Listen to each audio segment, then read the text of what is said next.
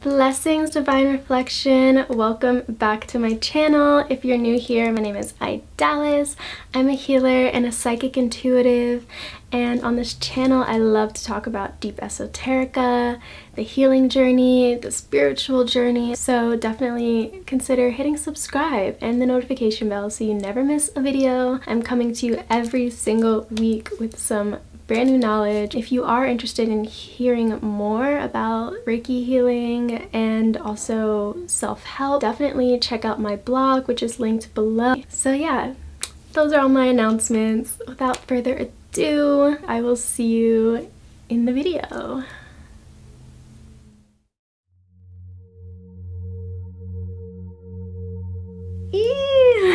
Welcome to the types of lunar goddesses video. I felt very guided to share the messages of these goddesses with you. We're going to get into 10 different goddesses today across all different cultures, that being the Egyptian goddess Isis, the West African goddess Ngame, the Chinese goddess CHANG'O, the Greek goddesses Diana, Artemis, they're the same goddess, Diana and Artemis, Selene and Hecate. We're also going to get into the Mayan goddess CHEL, the Siberian goddess KALTES, and the Celtic goddesses ARIANRHOD and CERRIDWEN.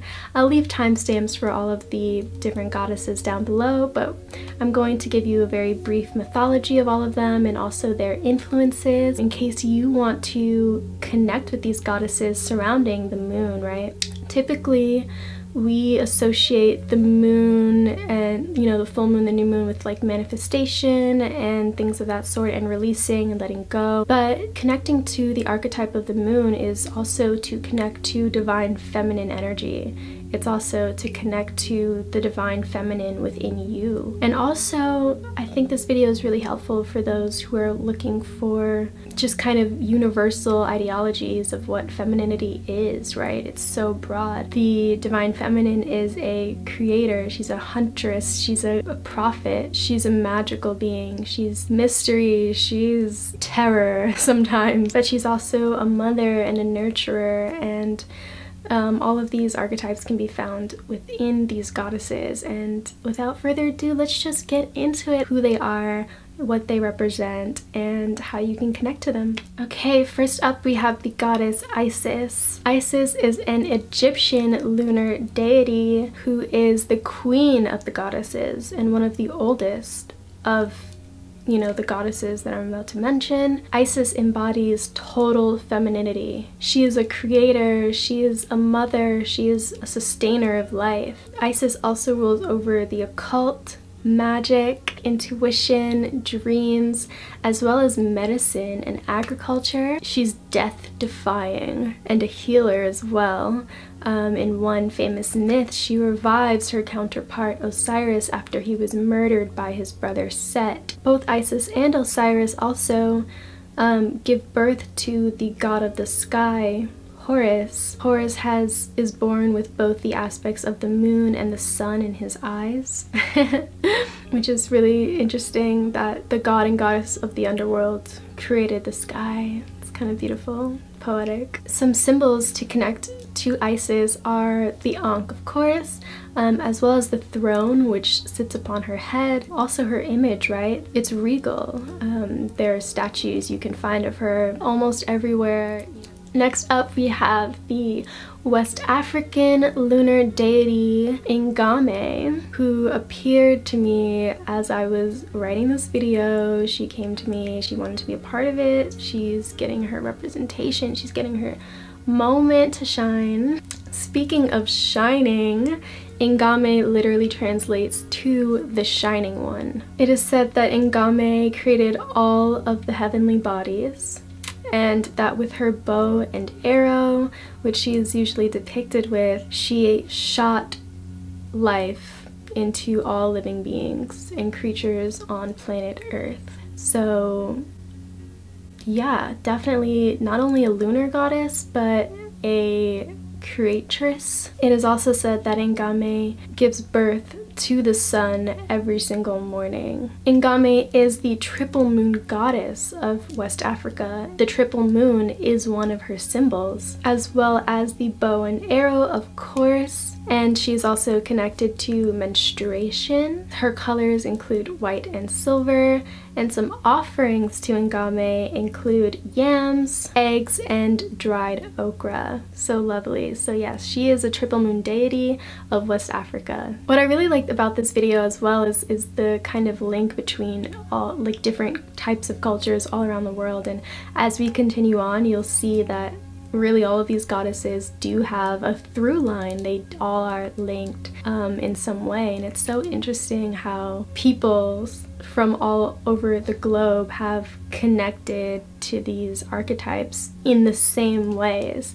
It's almost unbelievable. Okay, next up we have the Chinese goddess CHANG'O. She is the lunar deity of China as well as Vietnam and a lot of other Asian countries. So in this mythology, CHANG'O's husband is actually the archer, and his name is Hu Yi. The legend goes that one day 9 extra suns rose and began to scorch earth. That's when Hu Yi, the archer, shoots down 9 suns, right? And as a reward by the gods, he is given the elixir of life, eternal life. It's said that this elixir was crafted by a white hare, a white rabbit, also known as the jade rabbit. But Hu Yi was in love with his wife and didn't want to just drink it alone, right? He wanted to have eternal life with his partner. And one night when Hu Yi was out hunting, there's 2 different variations of the story. One night when Hu Yi is out hunting, a jealous neighbor or, you know, a jealous fellow archer tries to steal the elixir, and then his wife, CHANG'O, ends up drinking it to stop the thief. But in another version of the story, his wife drinks it out of spite for her husband and flees to the moon, where she lives eternally with her white rabbit. In her honor, people make moon cakes on the 8th lunar month, and it all happens during this mid-autumn festival. In China and other Asian countries, some of her symbols include the white rabbit, white jade, white silk. CHANG'O also represents yin energy in general, as well as snow and ice. Okay, next up we have the Celtic goddesses ARIANRHOD and CERRIDWEN. ARIANRHOD is a Celtic moon goddess that represents the maiden/mother archetype, right? Within the triple moon structure, there's the maiden, the mother, and the crone, which are the 3 phases of femininity. ARIANRHOD actually translates to high fruitful mother who turns the wheel of the heavens. Another variation of her name is Silver Wheel. ARIANRHOD has love for all beings that are on planet Earth, and is also the keeper of the cycles of time and the change of the seasons. In Celtic mythology, ARIANRHOD actually presides in the Corona Borealis, which is a constellation that is deemed her castle, her throne, in which she presides over the souls in purgatory, so those awaiting, you know, rebirth. And ARIANRHOD is also a guide to help us through our dark night of the soul. So that's ARIANRHOD. And then the dark mother crone archetype is Celtic lunar deity CERRIDWEN. Now I wanted to talk about CERRIDWEN because I don't think there are a lot of archetypes of like crone energy. The older female energy, I feel, has been kind of lost or made less than unappealing, but it's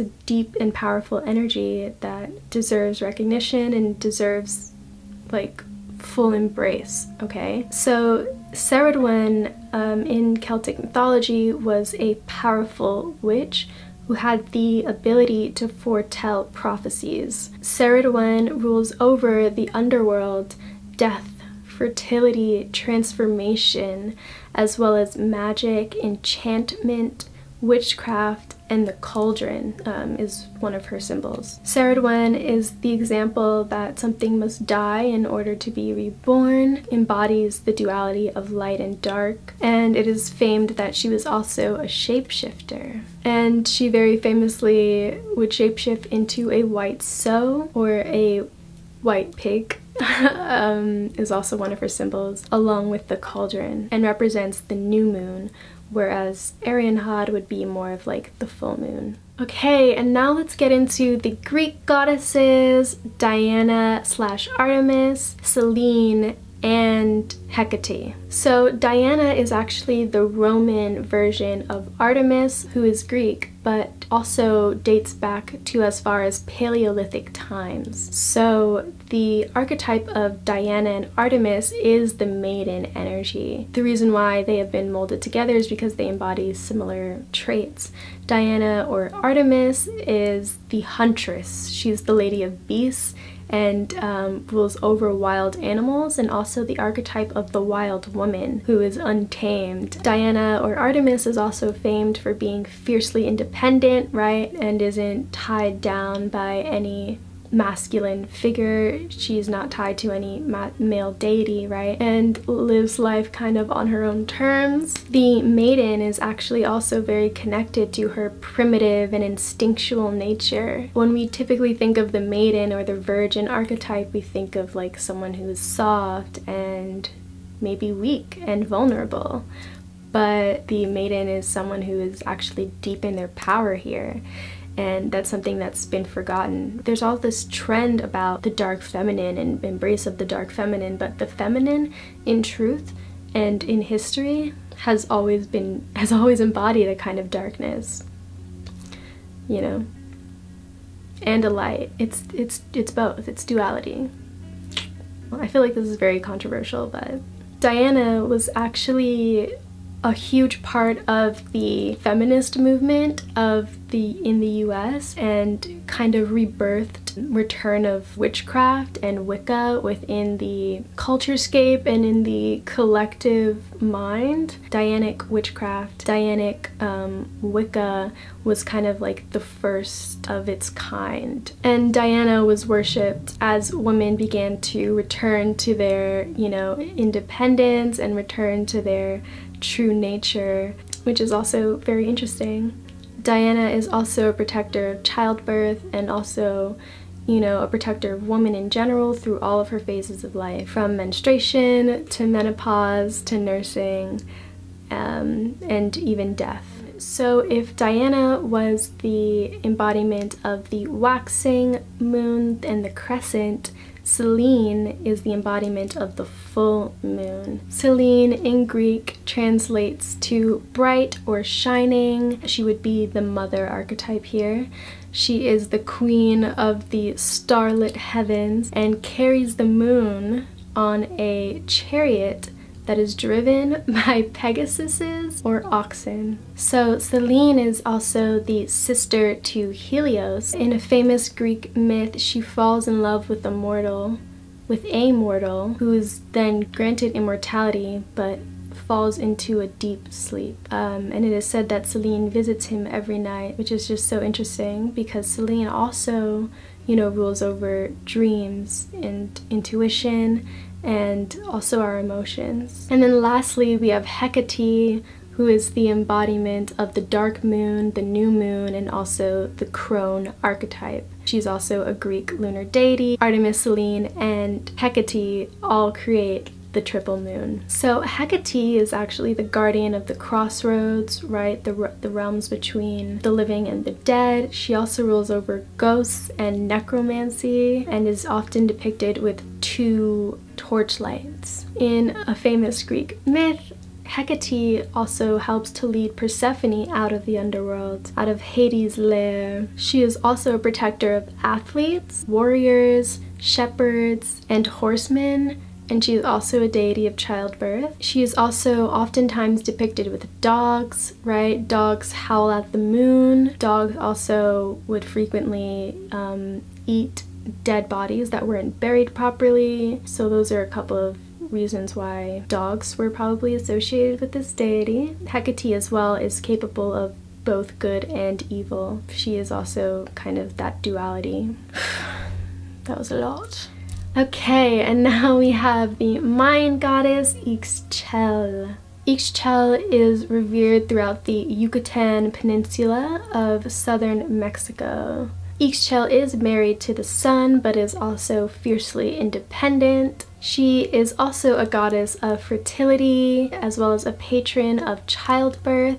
She also rules over healing and medicine, textile arts, and weaving. She also is connected to creativity and is also depicted with a white rabbit, which is just also, again, very interesting. And then lastly, we have KALTES, which is a Siberian goddess who also embodies similar archetypes to the aforementioned goddesses. So yeah, KALTES is a Siberian goddess of the Ugric peoples. KALTES as well was a shapeshifter and would oftentimes appear as a white rabbit. Crazy. KALTES rules over fertility, fecundity.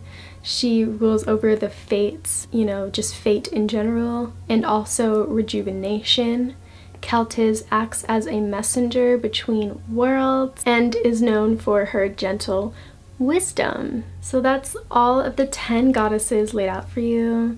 It was such an honor to connect to these goddesses, and it was so interesting also to learn about their interconnection and how all of these cultures throughout history have connected to the archetype of the moon and femininity in such similar ways. I love being a bridge between cultures, and I think it's the most fascinating thing ever. If you are going to work with a specific deity that I mentioned, definitely link it down below. Let me know which goddess you feel most connected to. That's all from me on my end. I hope that you can empower your moon rituals in the future with this information. I have different ideas for like types of goddesses and deities. Let me know below if you enjoyed this kind of content as well, and I'll see you next week for a brand new video. Bye!